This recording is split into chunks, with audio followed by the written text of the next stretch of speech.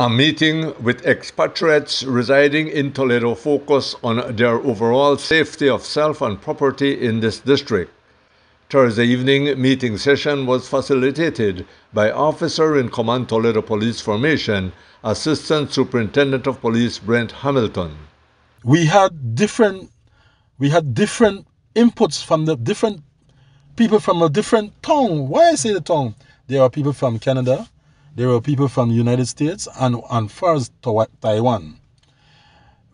I wanted to let them to understand that what the police is doing in Toledo is to share ideas as to how they can protect their property better when they are shopping in the town, when they are leaving their homes to go abroad, and they leave it unattended, and we can work together, making sure that their properties are being safe.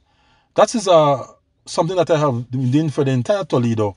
But I have not reached out to these people, and I was glad that I could have reached out to these people, because we do have some problems when they leave and people burglarize the place, and so I wanted to know what is happening. The meeting was part of Toledo Police Formation Community Outreach Program in efforts to work together with Belizeans and foreigners in keeping this district as peaceful and safe as possible for all residing therein and those visiting.